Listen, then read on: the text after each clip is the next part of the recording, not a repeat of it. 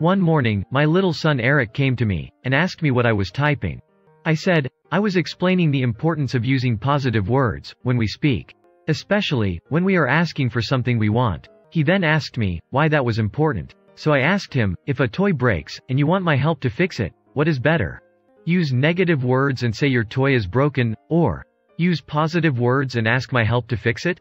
He thought for a moment and then nodded his head. That night, I was praying with him before putting him to bed. I asked him if there was anything he wanted to ask from God. He said he does not want to have bad dreams. So, I began asking God to help Eric not have bad dreams. He stopped me and reminded me to ask God using positive words. He was very happy when I asked God to help him have good dreams. My little son fell asleep, knowing he will not have bad dreams. No, I mean, he fell asleep, knowing he will have good dreams.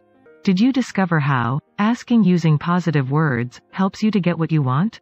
That is because using positive words means focusing on solutions instead of problems.